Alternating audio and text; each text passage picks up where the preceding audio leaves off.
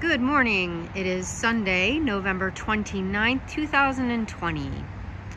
Tomorrow, the 30th, will mark the 4-week anniversary, I suppose, of the start of the new shelter demolition. Let's go and see how far JOMA has made progress.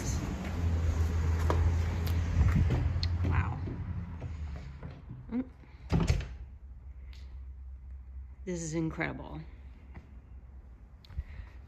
The JOMA team is very, very busy planning their renovations. We expect that in a week or two, progress will slow down as they get into the walls and work on the electrical conduits and whatnot. But here we go.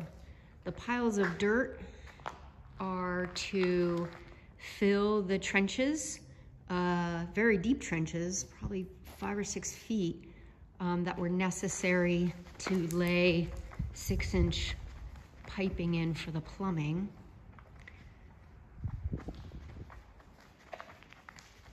Plumbing and electrical are the primary expenses associated with the demolition and the construction, that portion of the capital expenditures. And you can see why. When you have an animal hospital and an animal shelter, which is basically functioning exactly like a people hospital, look at that trench, you are gonna use a lot of water. And so here we are with this massive excavation project. I'm 5'1", this is probably 5 feet in depth, and then here we are slowly backfilling those areas.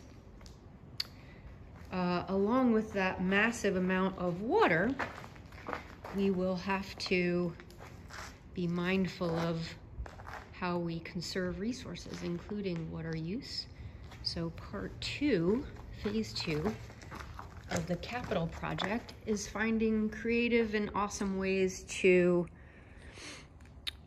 green the place out, so to speak. Water conservation and reclamation use, gray water use, solar. Of course, all of our lighting will be LED, so we will be very mindful of that. But gosh, look at this. Amazing.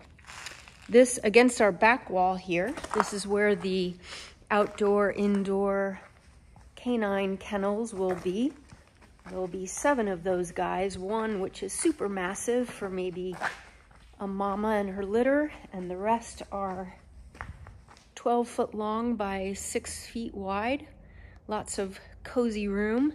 We don't want this to just be a shelter. We want it to be the most amazing animal experience ever. We keep referring to it as the Disney for our companion animals in our care. This is super exciting. We'll keep you posted. From the trenches, this is Cheryl. Have a great day.